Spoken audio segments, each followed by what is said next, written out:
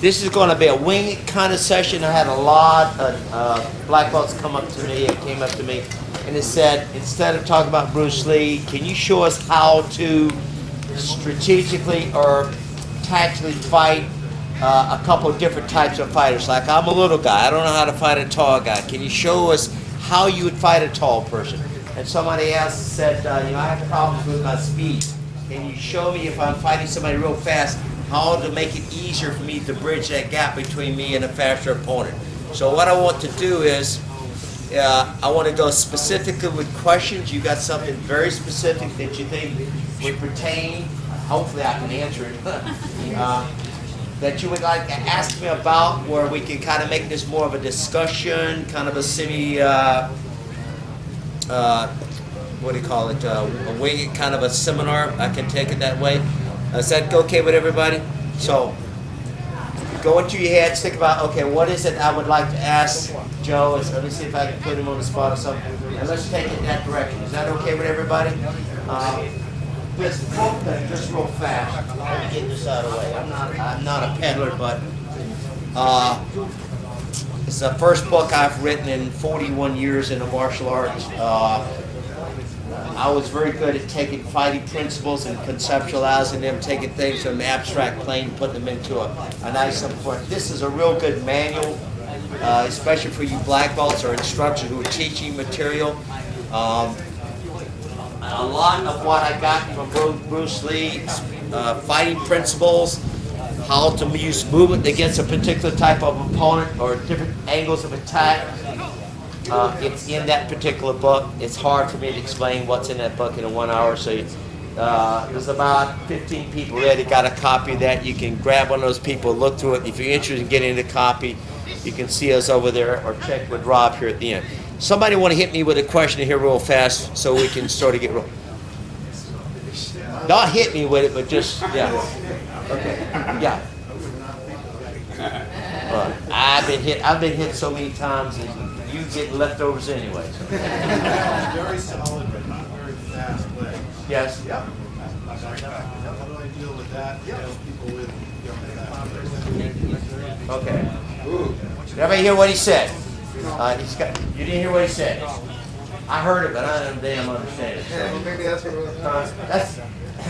was. Sweetie, what? A kicker with good footwork? No. Let me doesn't mean I'm going to answer the question.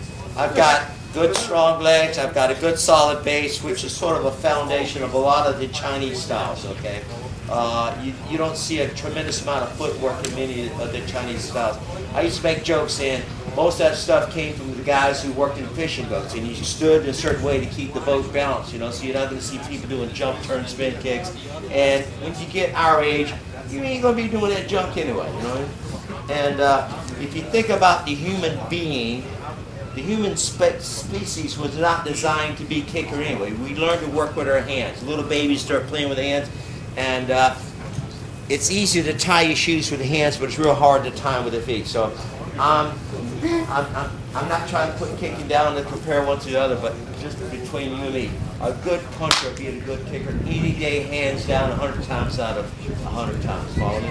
And if anybody wants to challenge me on that, you know, go for it. But so think about that, number one. Let me use you for a second. You know, are you awake yet? Yes, sir. Can I hit him for you guys? You don't mind? Anybody that doesn't want me to hit my good friend, Mr. Buck, put your hand up. Anybody doesn't want me to? Thank you.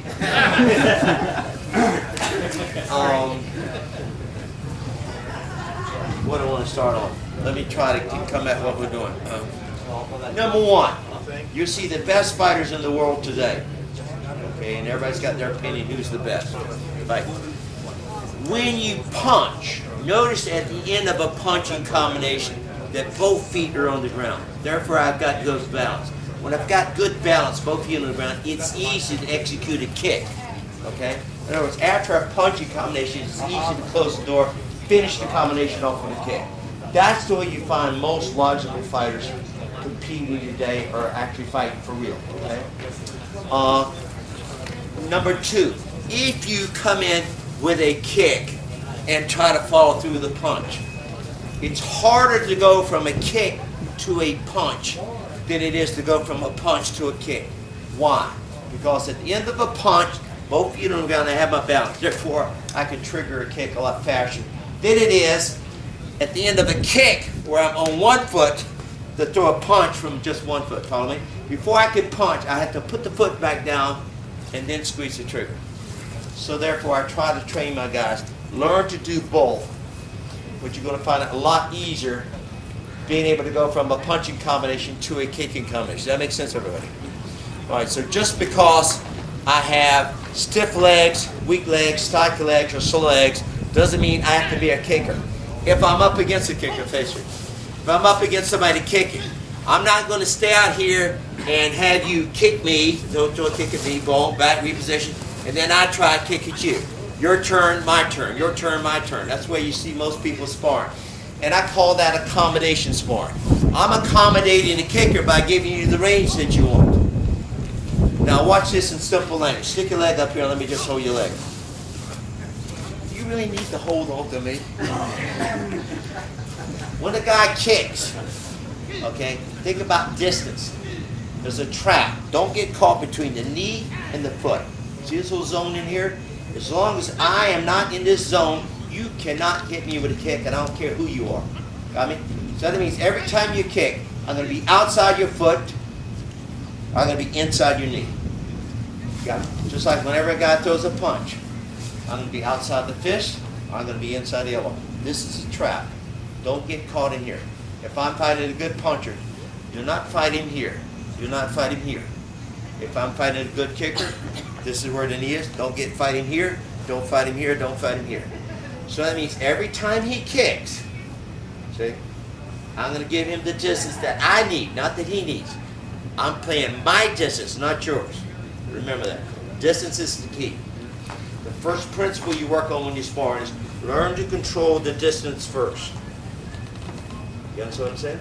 Okay. Then you work on the timing second. Then everything else kind of follows. Forget about speed, forget about power. Okay? Those aren't principles. Those are attributes. You can only work on principles.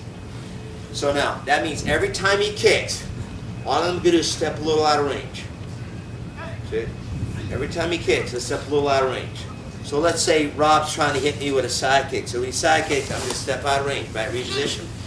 You try to hit me side kick. Boom. Go. I step out of range. Back reposition. Try to hit me side kick. Boom. I step in range. See, now I'm inside the knee. Now it's my turn because we're at hand distance. Well, God didn't make my hands for punching. I guess I have to use my elbows and my headbutt, see? So whatever you want to use, go for it. Follow me? So what am I playing here? Am I playing the kicking game with this guy? Peel, mother. Yeah. You understand what I'm saying? I'm playing the range game. So I'm not thinking I'm going to match your kicking speed with my kicking speed. I'm not going to match my footwork, which I don't have, with your footwork. See? But one thing I can control. I can control this range. So I don't go, wow, we're going to kick what I want to do. Watch what Rob did when he fired the side kick. Throw the side kick again, okay? Whichever leg you want to use, which leg you want to use. All right, throw it fast, fast, fast. Notice at the end of the kick, he didn't recover. Most people kick, fell for it. No recovery. Most people, when they teach martial arts, and most instructors and especially fighters, when they're fighting, they always look at what the guy is doing. Oh God, he's a kicker. Oh God, he kicks fast. Oh God, he likes a side kick. I never look at what the guy's doing when I'm fighting. I always look for what he's not doing. You got to remember what I just said. What is he not doing? For example, let's say if I'm inside and I come in a little combination, straight right hand, 45, elbow, stop. Notice I stop with the shoulder squared up. So if I'm Rob, I'm going to say, gee, Joe doesn't finish the combination with the shoulder in front of the chin like he should be. And when Joe goes back, Joe always moves the inside foot rather than the rear foot first. And when Joe always finishes combinations, he always finishes with the shoulder squared up.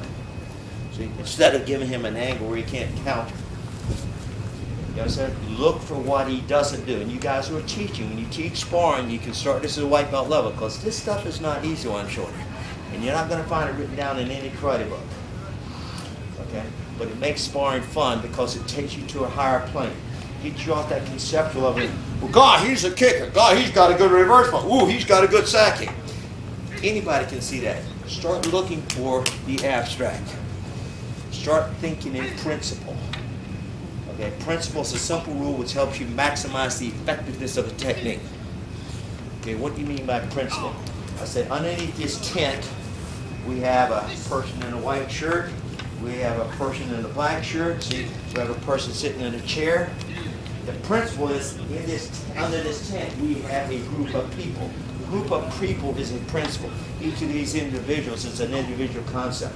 When a guy is sparring, the technique is a simple concept. Okay, he's got a fast side kick. That's a simple concept.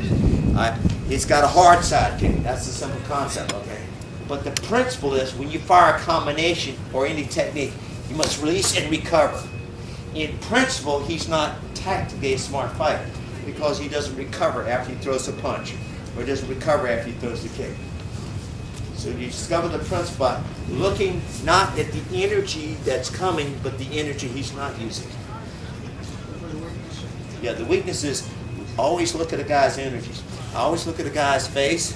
I see what he's thinking, what kind of mental energy he's got. I can look at the body. I can see if he's posing or if he's relaxed.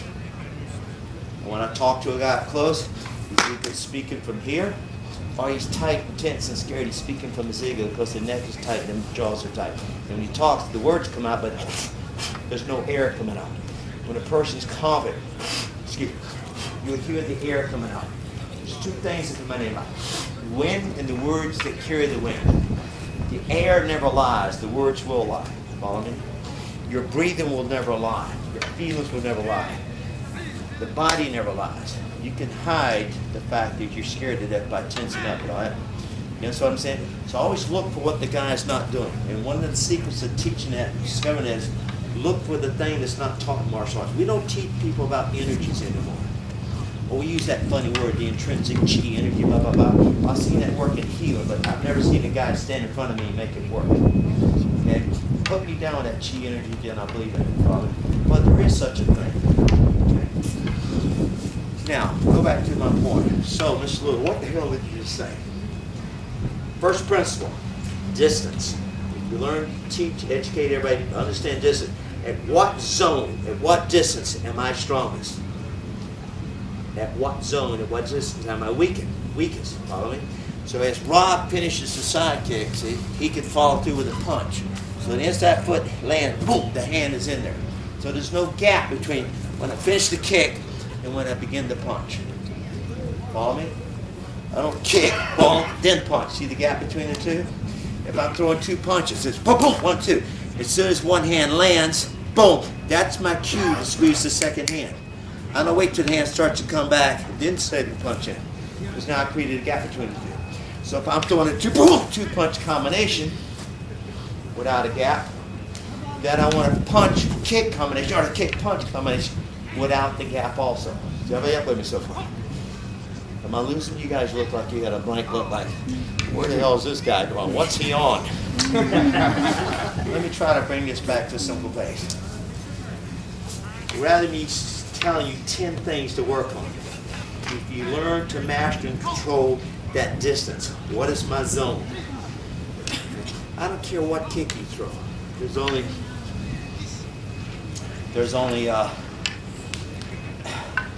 3 types of kicks I've ever seen in my life.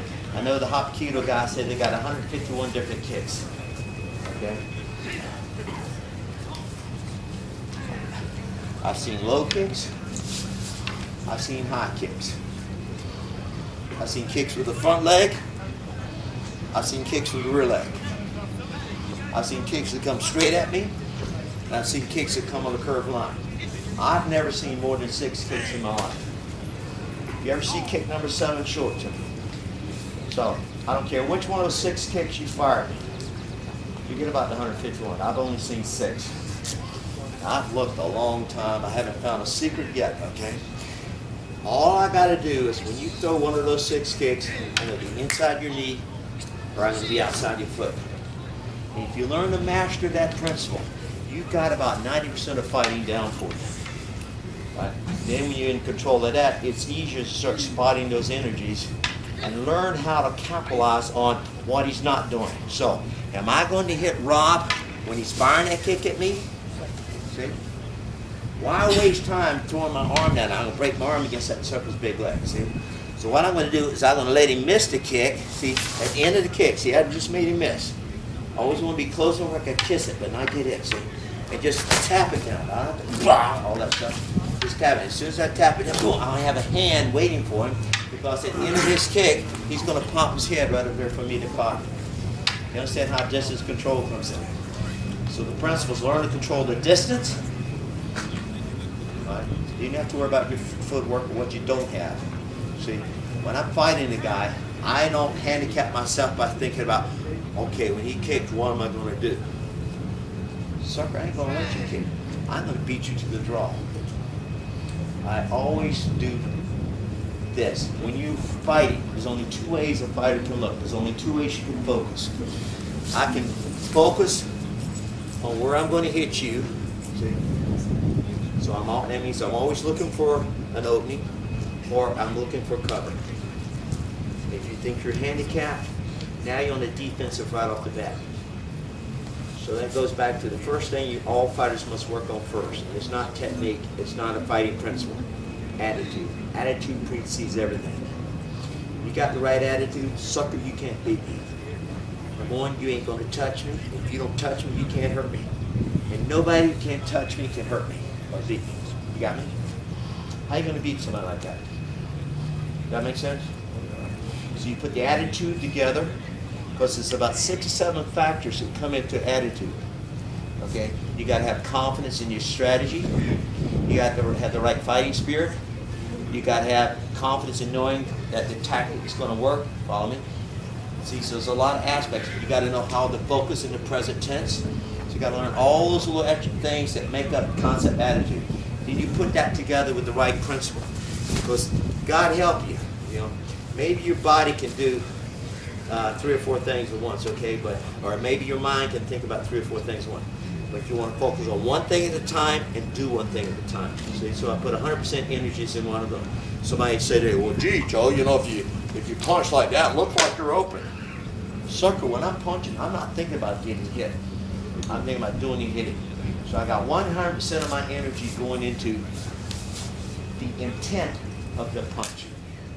Okay? Now when I hit you, I got 3 things on mine. I heard somebody give it a class yesterday, used an interesting word, barking. We use the same term. You ever walk into a room and a dog goes bark, whoop, you always jump. Because what's that dog saying? Watch out. Back off. So when I hit you with a punch, I want to see 3 things. I want to see you kneel down.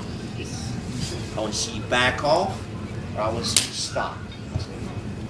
Don't hit me back, because that wasn't a real punch. Don't keep coming towards me, because that means that wasn't a real punch.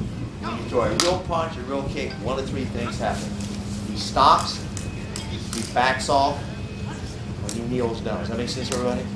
And you got to put, see, the conviction, the emotional conviction, which is the energy emotionally, together with the proper mechanical execution. It's 2 things. You don't just release that energy.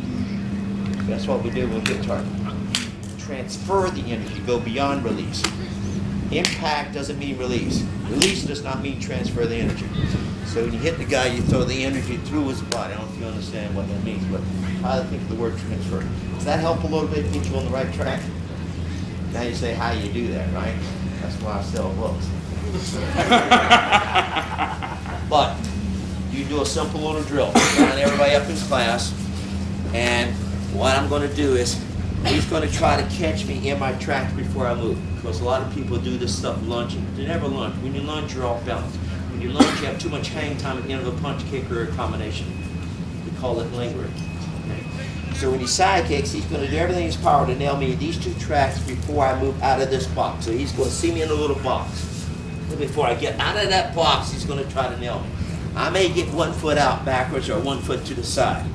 But there's no way I'm going to move. No way is he going to let me get both feet out of that box. And then, of course, when I move, always whichever direction you move the foot, the direction you're going first, move that foot first. So if I'm going backwards, foot goes, rear foot goes first. if I move the front foot, watch, if I move the front foot first, see the body's not moving, is it? But if I move the rear foot, see the whole body moves. So I always want to move the rear foot first. See that? You got me? So, yes, sir. I'm curious where your strategy goes when you do not have the area or space or distance to working distance in like a parking lot or a closed-in area where you don't have. You still go back to the point we just made. He's going to go home. He's going to write down. I'm weakest at this zone, at this distance. I'm strongest at this zone. And so, a good martial artist looks for balance. You can't become such a great kicker that you don't ever have to punch. I know people teach that, but it's stupid, you know. And it's like when the Gracies came out years ago. So all great fights end up on the street. Okay. Well, if you're a good fighter, I never have to go to. I mean, all great fights end up on the ground. Well, if you're a good fighter, you never have to go to the ground. So you can counter anything somebody throws at you. Okay. I came from a wrestling background, so of course I like the ground. My favorite moves are chokehold. My second favorite move is the bite. I like to bite the chin, the eyebrow. Because when you bite the eyebrow, the guy bleeding in his eye. Most people can see their own blood, they freak. And what's so funny? That's my, when I was 12 years old, I used to grab guys in a headlock and reach over, bite them, and take my fingers right in their head, you know. And nobody taught me. It's just natural. And I got the guys down. I got my brother down once. He got a handful of sand, put in my face. I said, "That's dirty fighting." He said, "So." You know, and so you try to add that stuff to what you know. Let me try to answer this question. Now watch. Let's say I'm a good outside puncher. So these are outside punching, okay? Boom, outside punching, outside punching. But then I get inside. Now, inside punching.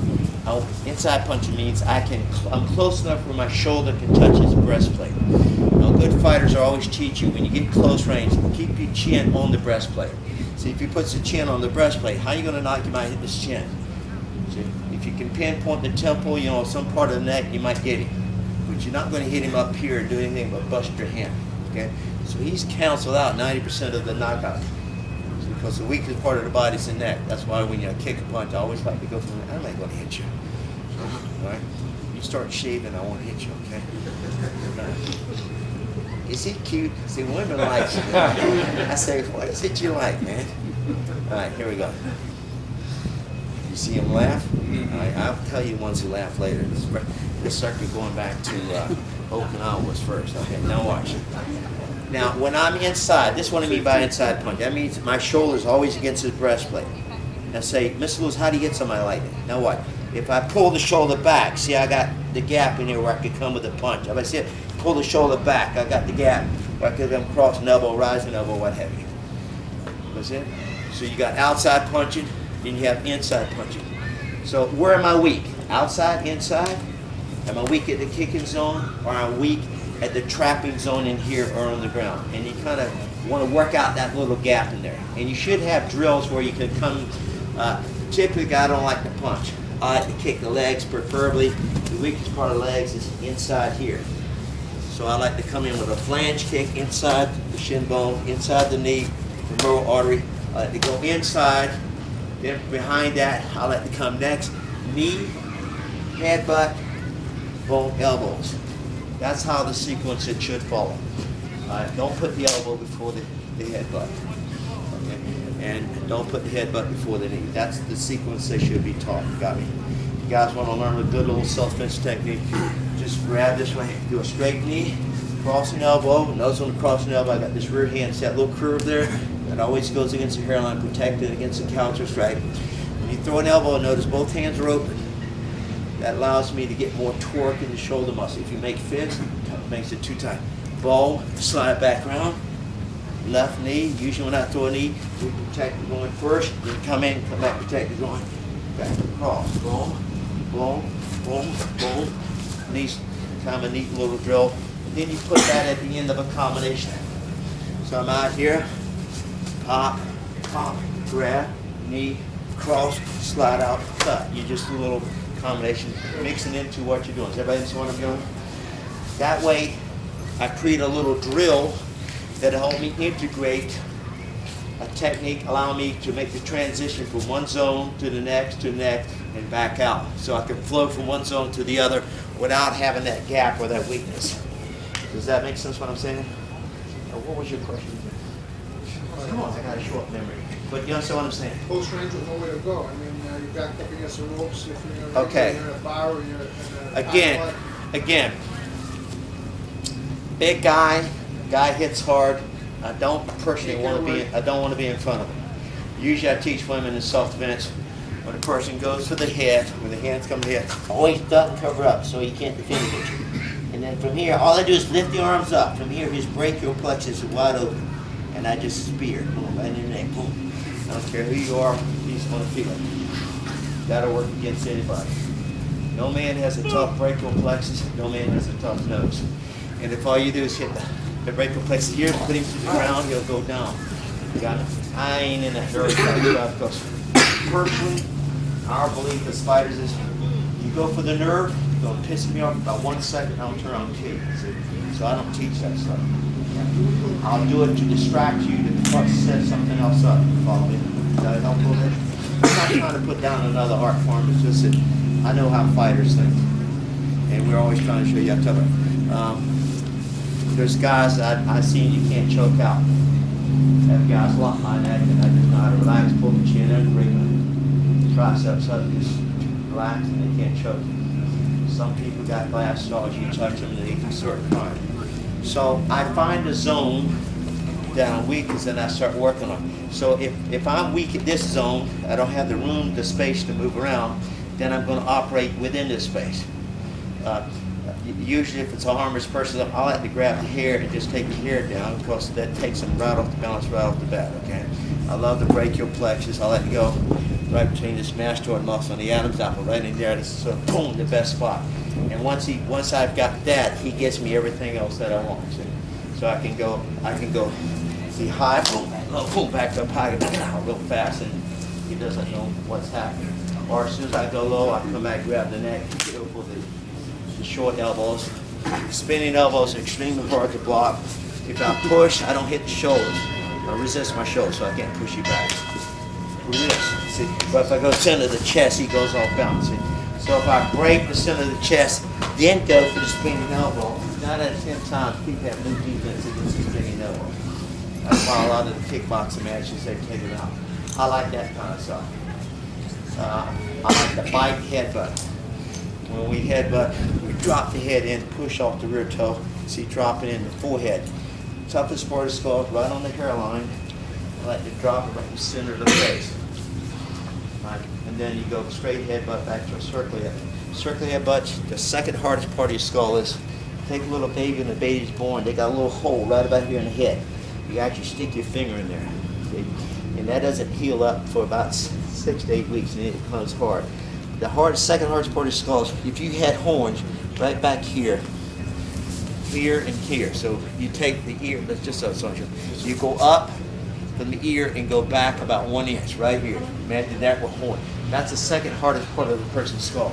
So after I do a straight headbutt, you form a horseshoe shape. I think he's taught you guys this. You get a little horseshoe motion this way, boom, back in with what we call an inside headbutt. That stuff will work at any range. Got it? There's other headbutts, but that's all we really work on. Headbutts can be dangerous if you pull skull to skull and hit wrong, you're pushing yourself. He's focused. No, man. I used to take a big heavy swinging bag like this to work our neck and swing it, and it started to come out. We used to run, jump through that bone, hit right ahead. And then we also to strengthen our necks. I make my guys build their necks up for choke holds. Most martial artists don't. They got the big puffy arms, the big boobs, but they have weak necks. When your head sits on your neck, the stronger your neck, the harder the punch you can take. Now, I can't recommend this for everybody. God made me for fighting. See, I got no neck. I got a real thick back, big hands, so I was kind of made for fighting. Wish you made me for something else. No, I don't have a girlfriend or nothing now, so I always think about what I don't have, and you guys are thinking about what I've got. I make my guys do push-ups on their chin. So here, you just come up, just kind of hold it. And we used to make them come up on the boxing team. We used to make them come up, hold it. Coach would count to 20. 1, 2, and just gives you a real nice strong neck. that shot, pow, you learn to pinpoint the target. I mean, first of all, come here. Sir. How am I going to miss a headbutt this close? What do you mean miss? Get something wrong. See, so your hairline goes from here all the way around. And that's the curved part of your skull. If you looked at an x-ray, some people, that part of the skull is more than a quarter of an inch thick. If you dips down, you hit, front to front, you're going to get just as injured as he is. Unless you're with the soft face. You want him to dip down. See? Goes there after I knee, boom, I'm going to hold his head to make sure. You see what I'm doing? So, I don't think he's going to dip down as fast as you get him from the headbutt from here. So when You got somebody that's going to kick your butt anyway. So when you give a headbutt, where's the target area that you're trying to hit him at? I like to cut. I want to cut the face. Stay away from this part of the head up. It's too hard. The head is too hard up here, from here up.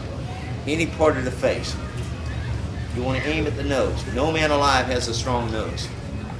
You break that nose, whatever blood you see coming out here, 2/3 more is going down the throat. And you can choke them to death on their own blood. Okay. You up with me? But just any direction you hit that nose, you can bust it. Noses are easy to break. Even guys that have the flat noses, you still break them. And the guys that got those cauliflower ears, you can still make them cry by grabbing the ear. Guys had noses broken before. They say that your bones get stronger when they heal, but the nose is not bones; it's cartilage, you know. So it actually gets weaker the more you break it. You up with me? Does that help a little bit? What I'm saying? I don't like teaching that kind of stuff, but I'm good at it. I work with a lot of my guys do mercenary work, and one of my guys teaches at the FBI Academy, and I got another one who works right around here at where the Navy SEALs have their thing, so they come back and say that our stuff is the best of anything they've ever seen. So we just mix in the dirty stuff behind the grapple and what have you. Yes, ma'am. Did they say why? Walt Lizak is a kid of mine down at Ludlow, which is not far from here, it's near Springfield. He worked with the Navy SEALs, and he did a 3-week course there, and he said about the Gracies and everybody else that's coming there, his stuff is by far the most superior. And then I've got this Israeli commando, Mike Lee Canary, and every time something goes, he goes over there and trains the commandos in Israel. He works with the FBI Academy in Quantico, and also the one down in Miami. The police with the guns and the knife tactics.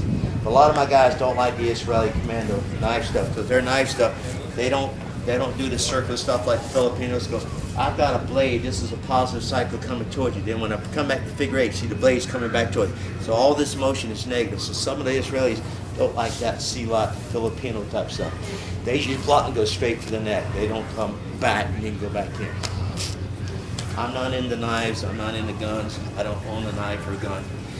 I got guys give them to me all the time. I just give them to my son. I don't like motorcycles, knives, guns. You know, you give me a woman, you guys can have the rest. It's just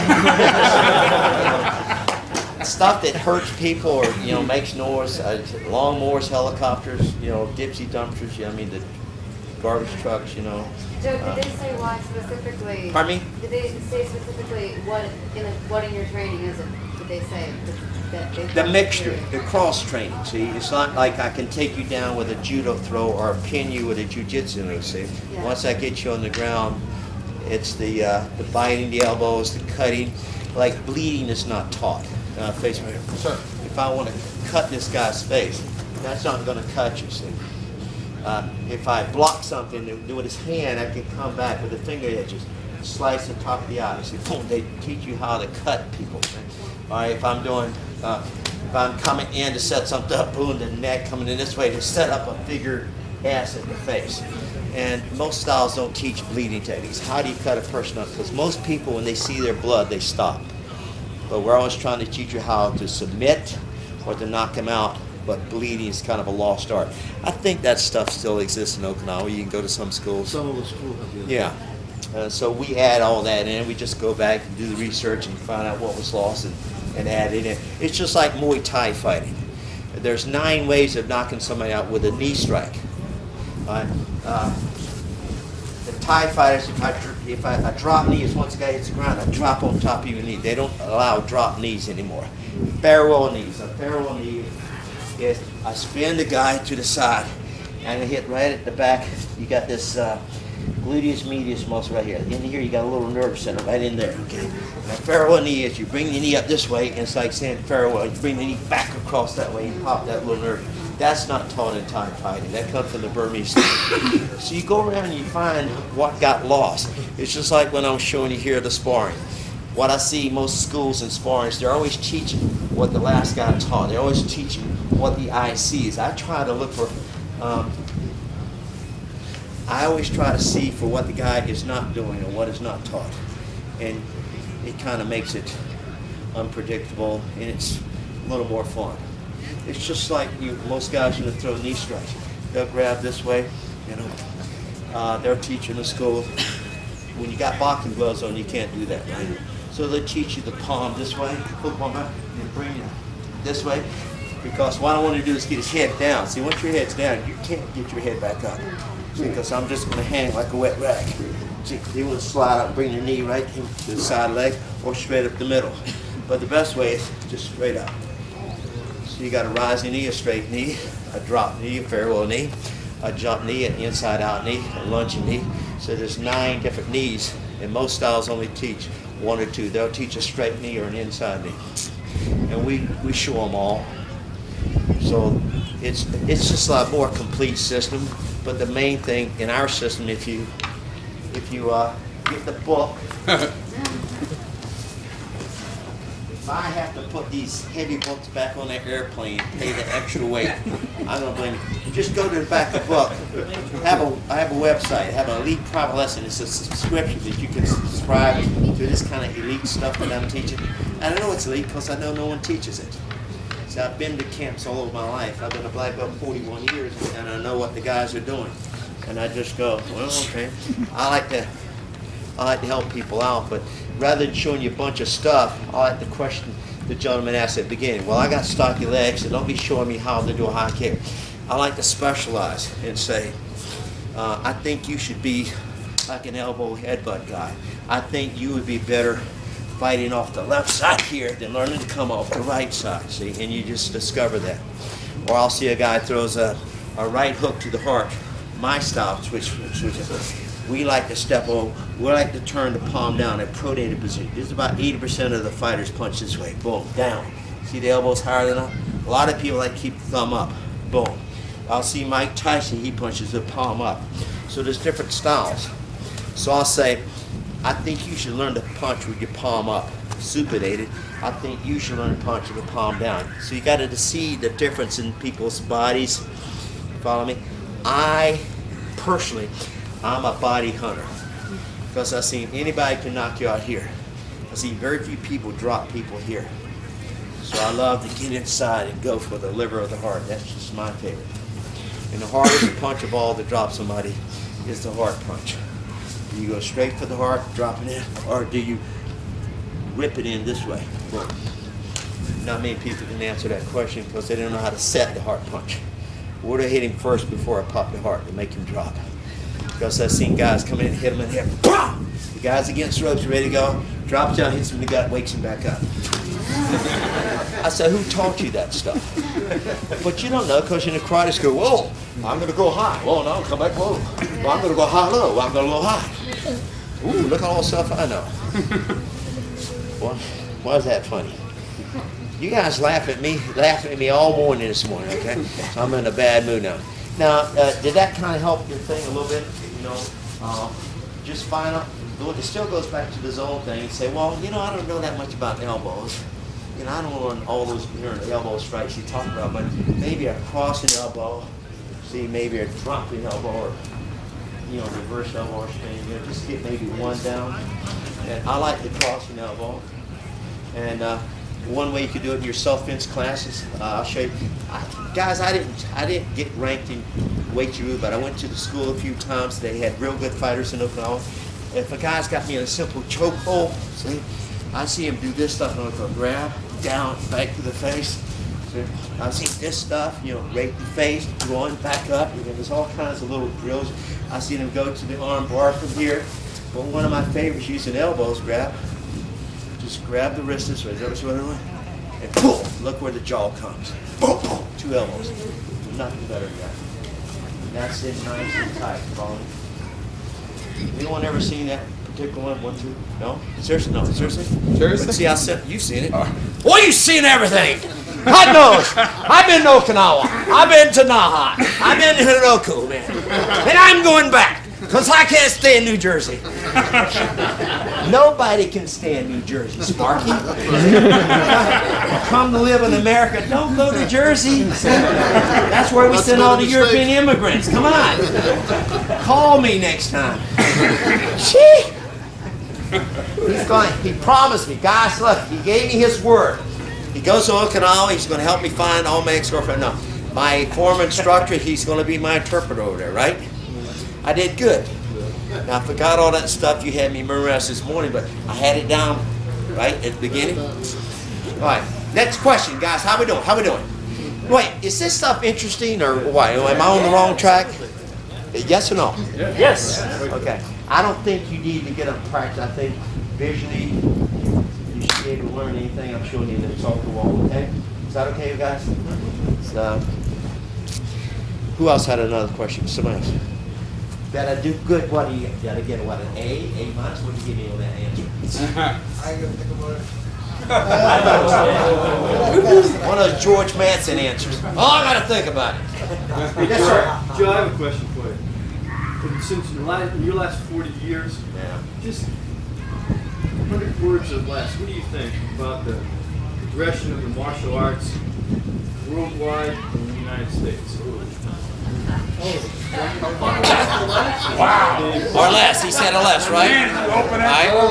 Yeah, right. It's like Rob asking me about not very much. Why? I don't really think about it. I get asked those kinds of questions. There are a little few things I don't like, and some things I like the fact that back in the late 50s, early 60s, the instructors, the masters, are the only ones got all the PR. If you want to be on the cover of Black Belt magazine, which started in 1964, you had to be an instructor, preferably an Asian instructor. In 1967, September 1967, I became the first fighter to ever get on the cover of that magazine. They broke the trend.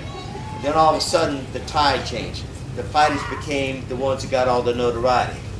See, they never made any money, but they got all the notoriety. And you notice today, a lot of the older, like the Robert Triases, the Ed Parkers, you know, a lot of the older guys who ran this country, you know, they're gone. See, and so I like the idea that the younger generation's kind of taken over. My favorite martial artist is a young black belt who can't wait to get out of his school and open up his own school. That's my very favorite guy because he's in shape, he's eager, and he's ambitious. See, and he's full of questions. See, he can take time out for a hard workout. He can take time out to go in competition and prove himself. That's kind of like my favorite guy. I never wanted to be a teacher. I never wanted to be a fighter. Again, all I ever wanted to do is I wanted a place to go down every night and work out with the guys and spar. I didn't drink, so I didn't go out partying after those guys went drinking. I went chasing women. But that was the thing that I wanted. I had to fight every day. I had to fight. And I always wanted somebody who could push me, who wouldn't quit, so I could go for like 30 minutes straight without stopping. That was what I wanted. And I kind of came to this country. I started looking for sparring partners, and it's kind of disappointing that I couldn't really find them.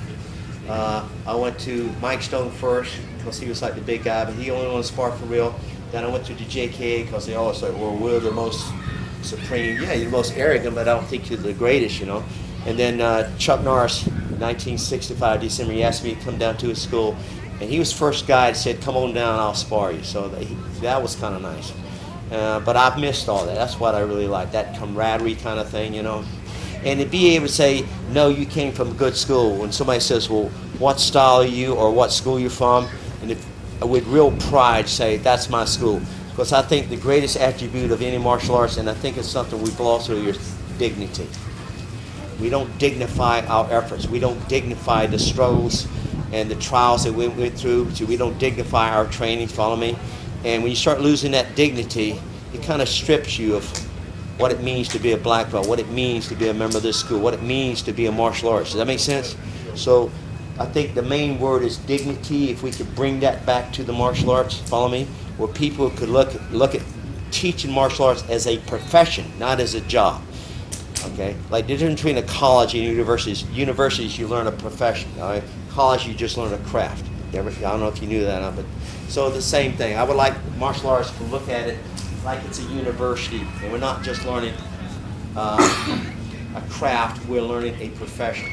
That would bring a little more dignity back to it. See, then the older guys, you know, whether they can work out or not, they feel proud to put that gi back on and come sit with the kids. Does that make sense? I'd like to see that come back. And if it came back, I don't think you'd see 99 out of every people that make black belt quitting. Because that's about the percentage. I would say 99 out of every 100 black belts, sooner or later they're going to quit. I can't stand a quitter. See? Why get out of shape? I'm 60 years old, just as tough as I ever was. Why lose it? You know, you train so hard to make that black belt. You train so hard to get that good, and then you throw it down the toilet. Why? What was the meaning of all that hard work? You understand what I'm saying? I wish if you dignify more, I don't think people would lose that. Does that make sense? But that's me. I can't speak for you guys. Yes, sir. What's your best for you? You happen on a mugging. You're behind these guys. All you have to do is come move in and help. Say that again, Neil. You wander in on a mugging. You're coming down the street and you see, the muggers have a back street. Yeah. You got a free shot. Yeah. Mugger or muggers. What's your best? What's my best what? Best free shot. Best free shot. Yeah, if somebody's back is. Wow. Oh, if I'm gonna hit somebody from behind? Yeah, you want to put him down. He's mugging somebody else, and you just. I usually go for it. Before you find out that he's a First cop, of all, I don't always think I gotta save somebody's life. I've seen some little bitty scrawny women. I'm not saying she's scrawny, but I've seen some big men beat the hell out of little women like that. See, and they survive with very few broken bones. You may have lost tooth, cut. We don't have any idea how tough the body really is. We're all, oh, don't hurt him, you know. You ever watch a baby fall? The baby never falls backwards. Which way do babies fall? Always fall forward. Why? That's Mother Nature's way of protecting them. Because they fall on the face. This face is tougher than the back of the head. Right? So I don't think we give our bodies enough credit for how tough we really are. What part of the body can't heal itself? Get a contusion in the brain, that's about it. How hard it is to put a contusion in somebody's brain. But anything else, you can basically patch it up, it heals itself. You follow me? I mean, we've been here since cavemen without doctors and hospitals and emergency service, okay? And we're still multiplying, so we must have done something right for a few hundred years, you know, unless you're an evolutionist and you believe it's only been 12,000, well, whichever is the right formula. So, no, I got some real religious black belts with me, and they keep sending me these evolution tapes, and Joe, when are you going to believe the Grand Canyon was created with a flood? It didn't happen over millions and millions and millions of years. And we didn't come from an ape. You know, I don't know. You know, vegetarians say, look at our teeth. We're grain eaters. We're not meat eaters. And then the scientists say we've been eating red meat for hundreds of thousands of years. There's nothing wrong with eating red meat. Then I say, well, how are you going to vitamin B12 if you don't eat red meat? You know, answer that question for us, Joe. You know, there's all kinds of arguments. Basically, a free shot. If I want to kind of stop the guy, any type of pop in the rib cage here is going to make him boom. Got me? And if I touch some part of his shoulder, he's already down. I'm ready to take him for a chokehold. That's just a little thumb. Just pull the shoulder back. Got me? Now that will stop the incident. And that's basic. All you got to. Now I can go for a chokehold or whatever. Okay. Usually I like to hook the eye socket, see, to lift the head up to go for the choke. I love chokes, but I don't choke them here. I always set them down. See? And so I don't choke with the arms. It's always with the back. See? Always with the back when they choke, so the arms stay relaxed. That's what I prefer to do. All right, but if I'm going for the free shot, it's going to be an elbow straight at the base of the skull. Boom, right there. And you won't go down. I've seen people take two fingers and hit that nerve and put people in sleep. I can't do it, but I've seen it done. I don't think you'd do it to me, so I wouldn't try to do it to somebody else. Got me? But you could do something simple like that if you want to stop them real fast. Why do you ask me a question like that for? I was wondering, I could actually, well, for example, with all the lane stuff, people getting out in the aisles and going, you know, to the but plain all stuff, kind of stuff, yeah. the various stuff, Yeah. but even just simple. I usually like to choke. I prefer to choke myself because I've choked out maybe 5 guys for real in real life, and 3 of them went unconscious before I got the choke on. Because when I go for the choke, basically you do just some of the, I pull the elbow forward and I push the other shoulder back. See which spins him. See, he's in a slight spin as I take a quarter turn. Quarter turn here, quarter turn there, I'm halfway behind him. Then as soon as I spin, this arm comes right across that brachial plate. Pow! He's unconscious right there. Pow! So I usually slap that thing in there real hard. And there's hundreds of nerves which come off your face and go down the side of your neck. See, it's not just a brachial plexus, there's a carotid sinus. It's not that one nerve. Anywhere you hit somebody on the neck, he's going to go unconscious. Got me? Play it by ear. Personally, I always feel safe when I grab clothing. See, because if I try to grab the arm, the body, like we learn in karate, it's just like from behind I grab the clothing. If I'm in front, I'm going to grab the clothing. See, and when I pull that clothing, I got total control of it. See. Right, it's true. When you grab his clothing, he's going to turn around to you, and you have your elbows coming behind your other. Yeah, you never know. I mean, I've seen so many black belts punch people in street fights. I've seen many black belts kick people in street fights, and when they hit the guy goes, "Oh, karate guy," take him right to the ground. So, who knows? You know what I mean? It's embarrassing, but I've seen it happen. You know, I'm not talking about flunky black belts. I've seen champion black belts hit guys in street fights, and the other guy that got kicked or punched took the black belt to the ground. I'm not going to give you names, but I've seen it happen more than once. I never happened because I don't do street fights. I say I think all wars start when parents start hitting kids. When you hit a kid, 2 things. I think you're teaching kids. Number 1, you condone violence, and number 2, you're teaching kids. This is how adults solve problems. We solve it with violence. So I don't believe in hitting people. My body is my temple. You don't put your hands on me, and I promise you, I'll never put my hands on you. If people could just live by that golden rule, be a nice world. I know it's utopia's never real, but I've always lived that way. I never touch people. I don't go in street fights, and people say, "Well, how come you never got in a street fight?" There's 2 things that get you in street fights.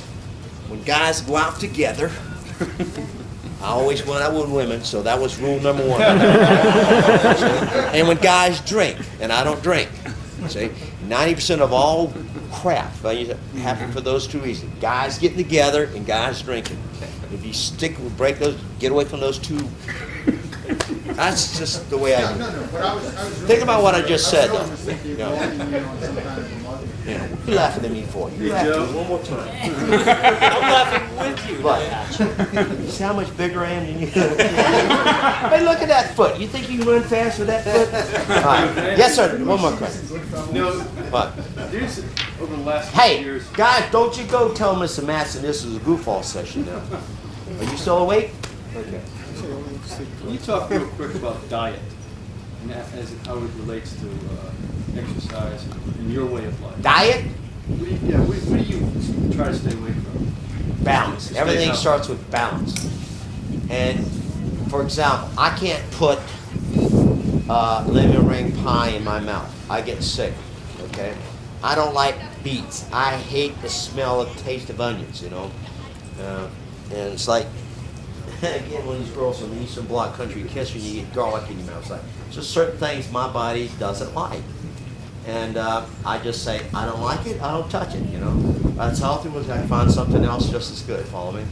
One of my black belts, Ray Klingberg's in there with that body scanner, you know, you can scan your body and kind of check out. It'll tell you, give you a computer printout, what your body needs. It'll tell you how strong your immune system is. Your immune system is directly proportionate to how healthy you are, how long you're going to live, and what your ability to fend off disease or diabetes or what have you, okay? So if you do that correct carotid scan, see what's in your fatty tissue, because fatty just lodges in your hand or in this part of your body or right underneath the navel. You can measure that and it kind of tell you. It's kind of something neat. I've been taking supplements since I was 14 years old. Every once in a while I'll go for 1 month, I won't touch it just to kind of make sure my body doesn't get dependent on shut down, what have you. I did steroids one time, 1968. Some bodybuilders said, "Look, Joe," and they took me down to the blood bank, and they did a blood test, and they said, look at here how the what's the dead burn thing that increases your energy? How much? Like, I don't know. No, the sugar. Glucose level in your blood, okay? And he said, look how the glucose level goes up when you go on the steroids. They were taking Dynavol, testosterone, and Maxibolin, which were the three big ones then. And now today it's like, it's a whole drug ban. Anything you buy at the pharmacy, anything, all pharmaceuticals are 100% toxic. If you say, well, I take herbs, I don't give a damn. 60% of all herbs are toxic. See, that's just recent research. People think all herbs are healthy. Nonsense, okay? So I would say test your blood, test your skin, test your hair, and find out what your body needs, what you don't need. I can't imagine anyone not being on supplements. It just befools me. I take creams on my eyes since I was 18 years old. I'm 6 years old. I don't have gray hair. I don't have wrinkles here. No fat there. So I must be doing something right. I usually tell people your largest organ is your skin. You can look at somebody's skin and tell how healthy you are. But I'm into bones. I inherited healthy bones. But your bone is your skeleton. When your bones go, your body is finished. So I always say make sure you keep that calcium and so forth in your bone, and keep that bone mineral density going, right, by doing some kind of resistance training. If it's just push-ups or plyometrics, I can't imagine any martial artist not doing some type of weight training. I don't understand why people don't do it. Because it's the fastest way, the best way to shape your body and to improve your metabolism. You got me? So that's just sort of my recommendation. I have some other secrets, but I'm not going to let them out because I got another book I want to do down the road.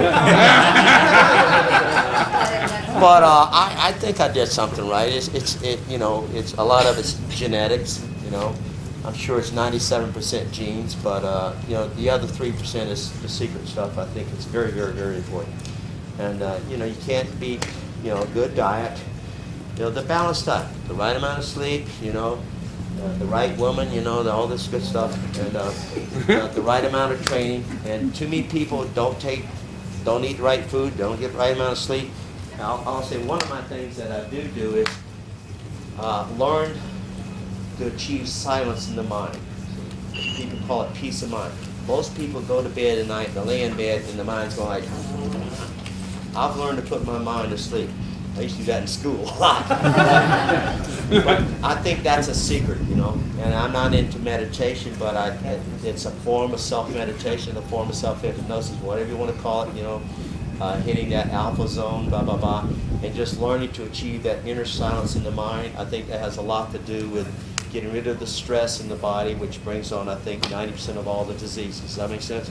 And I'm not going to tell you how to do it, but I think that people who are doing something like that.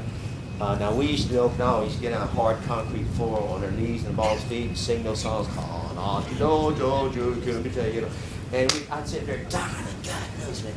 And then we'd have to meditate, and I'd thinking, boy, I've never heard this word, meditate. And we'd sit there and meditate. And so I asked them, how do you meditate? And one of the guys that spoke English said, you think about things like speed, blah, blah. Well, that's the worst thing in the world you do if you're trying to meditate. Think about something, don't conceptually think. To learn to achieve silence, the mind only works one of two ways. You see picture images or you think in word concepts. That's it. Even on the abstract level, when you go into the abstract plane where you start thinking in principles, you're still thinking in concept level. So if you can learn to free the mind of the concepts and free the mind of any picture images, and if you guys learn how to teach real sparring, that's that zone, that zen level you take just as you squeeze the trigger to attack somebody. You got to learn to hit that zone, that mark. And when you do, your opponent won't see you coming. Does that make sense? So there's a combination between, there's things that work for the diet and health and so forth, which actually carry over into the fight. That help a little bit what I'm saying? Good, I just made that. Now some of that stuff, I talk a little bit about that, the implicit level of consciousness, what does that mean, how to hit that zone. I'll speak about it a little bit in the book, but not too extreme because only about 10% of martial artists are interested in it, so you got to watch what you say. It's like nutrients and weight training. Martial artists go, where'd this guy come from? I think eventually the best dojos in the world are going to have supplements for sale and half the gym is going to be kind of a resistance training facility, and the other half is going to be like doing, you know, the grappling, the upright stuff. I think that's the martial arts center of the future. And one reason why I said, if you look at the URSA certificate, URSA, which is the largest chain of health clubs in the world, the demographics, 38 million people in this country are active members of health clubs. I bet you there's not more than 5 million active members of karate schools in this nation. So that means in every city you go to, for every 10 people who do something in the fitness industry, one's going to go to a karate school and the other 9 are going to go to a health club. Why? The richest demographic group in the history of this country is right now from 45 to 57-year-old, that age range. There's 72 million of them, all right, and they control over 50% and up to 70% of the wealth in this country. A lot of it has to do because of all these new inheritance taxes. Where do the people between 45 and 57 go when they get off work? They don't go to no kickboxing gym or karate school. See, I know they do some internet stuff, and I know they like go have a beer, and I know like they go with a girlfriend before they get home and all that stuff. But how do you get those guys back into karate school? Does that make sense? And I think if we program ourselves, bring the dignity back into martial arts, and get into the health thing again, follow me. I think we're still a little bit more of that rather than the guys going to the local bar or going to get on the internet or going to drink beer or something. Does that make sense? Because why give up, you know? You know, why give up? Why stop? See, that means all that effort you did and all that training had no lasting meaning. I don't know. How am I doing on time? You're done. You had. I'm done? That's it? Yeah, you got 10 left, Joe. Okay. I'll take one. Wait, what's Mr. Mattson? He'll give you one of these books for 25. 25? So they're cheaper out here in class? Yeah. So then if you took part of my class, you get one from him for 25. Otherwise, you go in there and get it for 30. Hey folks, thank you very much. Listen up. I got another camp I got to go to tomorrow. So if you want to ask me a question, get a picture, or whatever, catch me before I leave tomorrow morning. Is that okay, right? Again, thank you guys very, very, very much.